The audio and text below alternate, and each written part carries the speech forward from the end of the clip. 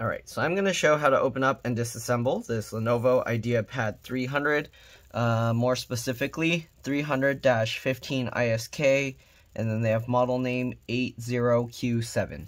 Alright, so while we're not going to really take apart the whole thing, we're just going to open it up to replace the hard drive because we're upgrading it to an SSD. It's super slow. There's 2 screws here, okay, pretty simple. Keep the screws in order because they can be different size, shape, and lengths. I just put them flat side down like this on my desk in the pattern I remove them. There's only 2 here, so very simple. Alright, if this video helps you out, make sure to like, subscribe, share my channel with others so that they can learn how to upgrade and repair their devices as well. If it helps you save a bunch of money, please consider contributing a little to the channel. Every little bit helps and allows me to continue making these videos for a living. Alright, so this screw seems to be stuck for a bit. Alright, there we go. It does need to come out though. There we go. So we got those 2 screws out. Next, I'm going to use my fingernails. You can use plastic pry tools, whatever, to get into this gap here. Or you can even try and use these rubber nubs and use your thumbs here to try and pull this down, just like that. You can see that's probably the easiest way. We'll flip this out of the way. Okay, here you can see there's 2 slots for RAM. You have access to, I'm assuming this is the CMOS BIOS battery connector. Let me actually zoom in for you guys here a bit. Okay, wireless card is here, so you do have access to that. I don't know if you'll need to see that. Just like every other model, there's 1 screw, it pops up at an angle, and then you can pull it out. The wireless antennas, you do want to pull up from the tails if you're not sure how to do that. I do have videos showing how to do that for other models, so you can watch that. I usually don't do it because sometimes the solder points for the connectors are not good, and I've had some where it rips off in and gets stuck in the antenna connector.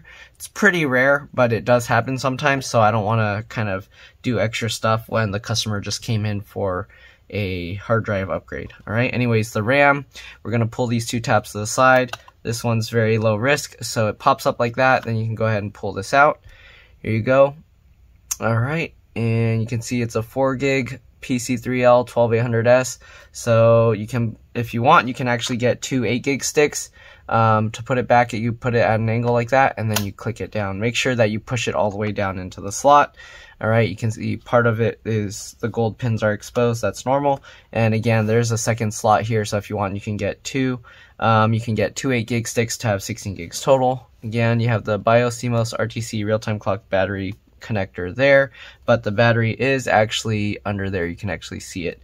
So if you want to actually remove the battery or replace it, you will have to physically take the whole laptop apart. I'm not going to show that. Again, we are just upgrading the hard drive to an SSD, and we can access it here, so we're not going to be taking the whole thing apart. Alright, so we got 4 screws holding the hard drive caddy into place, so we're going to take all of those out.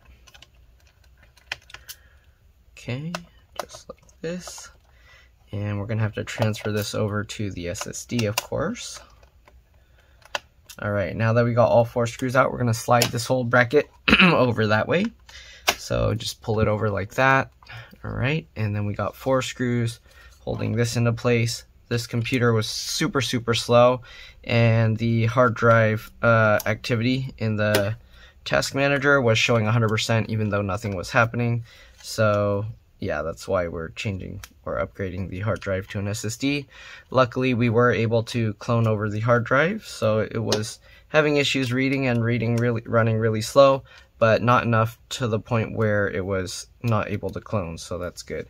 Alright, so now we got those 4 screws out. We just lift this out, just like this, okay? And we'll set that aside. Again, this is just a 2.5-inch SATA hard drive. Okay, and then we're putting a 2.5-inch SATA SSD. You can put any 2.5-inch SATA drive into here, actually, and you should be fine.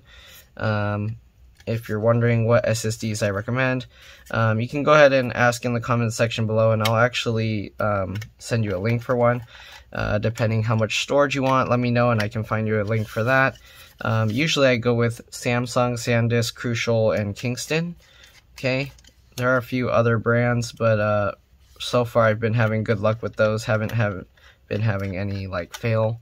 I've had a few other brands that I tried that had issues, so I kind of stopped trying all the different brands, especially since I have to do this for a living and I can't really be experimenting on customers' computers. Alright, so we're going to drop this in here. Okay, this thing got kind of bent out a little bit. So we'll slide this back one in first. All right, there we go. And then we'll slide this forward, make sure it's going into the connector down there, and then push that into place. Good. And now we just get these 4 screws back in. Very simple, straightforward. The battery, I'm not too sure if it comes out easily. Normally what I would do if I was trying to figure out things like that, I would look for the replacement parts and then see what the part looks like, and usually from that I can figure out how it is removed. In this case, I'm assuming you might just remove the 2 screws that have the picture of the keyboard, but possibly not. Alright, anyways, we're going to zoom back out. I'm going to put the bottom cover back on. Alright, again, this was just a very simple, straightforward, short repair or upgrade kind of thing. Push this back into place using these rubber feet. Okay, and then get the 2 screws back in. This tutorial's useful if your hard drive is broken. You can put a new hard drive, but you will have to reinstall Windows. If you need help figuring out how to do a reinstallation of Windows or get a Windows boot installer, just let me know and I can help you with that. Alright, anyways, we're gonna power this up, see if it boots up okay, and that's pretty much it. Hopefully this video helped you guys out. If it did, make sure to like, subscribe, share my channel with others so that they can learn how to upgrade and repair their devices as well. If it helped you save a bunch of money, please consider contributing a little to the channel. Every little bit helps and allows me to continue making these videos for a living. But yeah, that's pretty much it. It looks like it's booting up. Thanks for watching, and I'll see you on the next one. Oh, it's doing an update. Alright, anyways, let's drop this spike.